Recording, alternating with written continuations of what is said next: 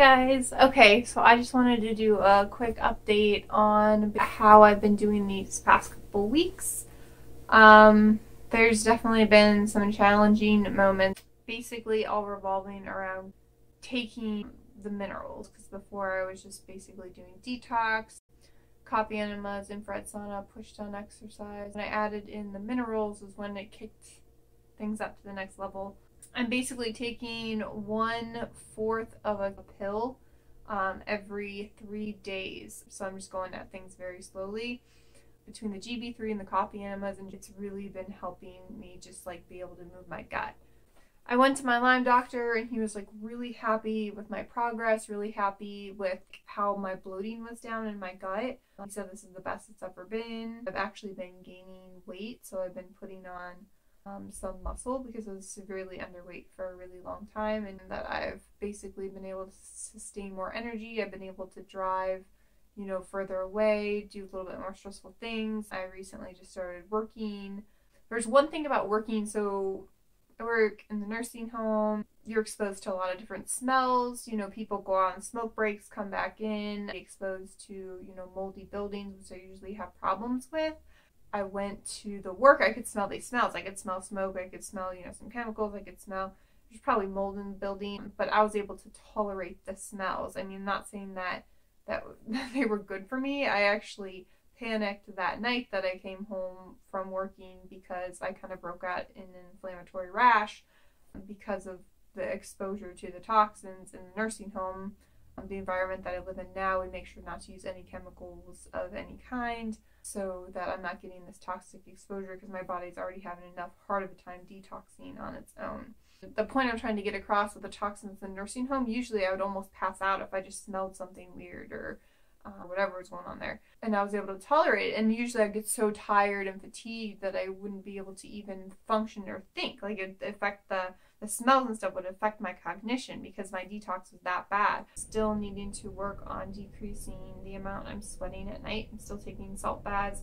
I'm basically in the bath for like 25 minutes, which I know Dr. Wilson only says, you know, at most 2 baths a week because it promotes mineral loss and it's very yin. So I'm working on that. The infrared's going great. I do basically 2 15-minute sessions per day, and I feel like it's really grounding, really calming. I just have a great effect from the infrared saunas. They've been really great. I have been doing coffee enemas every other day, and that seems to be working out well. When I don't absorb the coffee, they work great, and I do have detox effects, and I do have more copper related symptoms because it's moving my bile, and when it's moving my bile, that's going to stir up all this copper, all these toxins. Even like if I still have Lyme or Bartonella bacteria in me, stirring up all that stuff, it can create some neurological stuff. So these videos help me kind of like sit still a little bit, because if it wasn't for these videos, I would just be up running around probably trying to do something else crazy. Yeah, these videos I think are actually helping me sit still for once. Yeah, I think my main goal now is just to try and slow down and really focus on the diet and doing smaller meals throughout the day. I'm working on making my own goat milk kefir. I've been incorporating a little bit of olive oil into the diet, which has actually been working well. Before, that would cause like severe gut hardness and bloat and stuff like that. But I've been able to tolerate olive oil, not cooking with it, because I know you're not supposed to cook with the olive oil, but just pouring it, or kind of like adding a little bit to the vegetables in place of ghee or something like that sometimes. I've still been drinking the spring water. Overall, I think I'm just happy with my progress. There's another thing, like with the copper symptoms, it can make you crazy if you let it, because it does bring back, you know, past events, kind of like the retracing thing of what I used to deal with when I went through all this wired stuff, and was really symptomatic about like 1.5 years ago, and having a ton of sensory issues, and I had a bunch of like agitation and stuff like that. I feel like some of that's starting to come back, but I'm pretty sure it's mostly detox related symptoms. Herb-wise, I'm still taking 3 main herbs. I'm really trying to back down on those. I took another herb out I'm still having issues with my thyroid, and I have a really low white blood cell count, but the low white blood cell count, my Lyme doctor basically thinks that it's because my body's actively fighting right now. And then with the thyroid, it's still low, but I'm not expecting obviously change automatically with that. So I've been having to adjust my thyroid meds. When things stabilize a little bit more, I'm planning on adding sunflower lectin in, and maybe it could help calm my anxiety, possibly, and help with my cholesterol issue. I added in the olive oil to also help with my cholesterol issue instead of just ghee all the time. I am still drinking a little bit of ginger juice, but I've actually backed down on that and just concentrating more on carrot juice and wheatgrass juice. Mostly, just like a little small amount, like 4 ounces a day. And basically, if I go anywhere, like if I go to work and I'm going to be gone for a couple hours, like I'll eat before I leave, but then I'll also take carrot juice with me in case anything happens and I feel like I need a little bit of a boost or whatever. If I did a coffee enema that morning, the carrot juice always helps with that kind of related issue. I used to have like 2 to 3 or 4 tablespoons of like resistant starch a day with potato starch, or I used to have like 2 or 3 whole plantains a day. Needed things to move through with the resistant starch fiber, that I felt like I needed that. Now I have like 10 plantain chips a day, and that's it. I've been trying to incorporate more tahini and almond butter versus macadamia nuts and pumpkin seeds. When things get hard, this program is not easy. There's a lot of times, I think it's mostly, for me, this program is the mental aspect can be the most draining aspect that I have to deal with. It's knowing that this is going to take years and years to get over, and I have all these issues that I've been dealing with and toxins that I've been dealing with like my whole life basically. You can't just get over that, because of how poor my diet was and how sick I was 4 years ago. It's not something I can just get over in a month or two. It's going to be a lot of ups and downs, and I know it's going to not be easy all the time, but detox is not easy. I've already had the effects.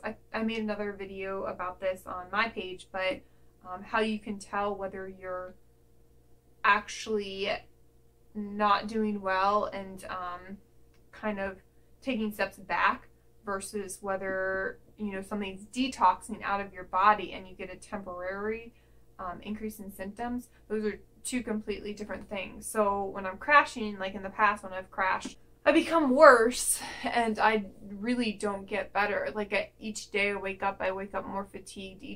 All my neurological symptoms are coming back, and they just literally don't get better. And the brain fog comes back times 10. The difference between the illness getting worse, this would be like not a right treatment, not a treatment, too much stress on my body. At one point I tried going back to work 2 years ago, and I ended up just literally being bedbound even worse than before, so the stress on my body was too much. Obviously there's always a fear that's going to happen again.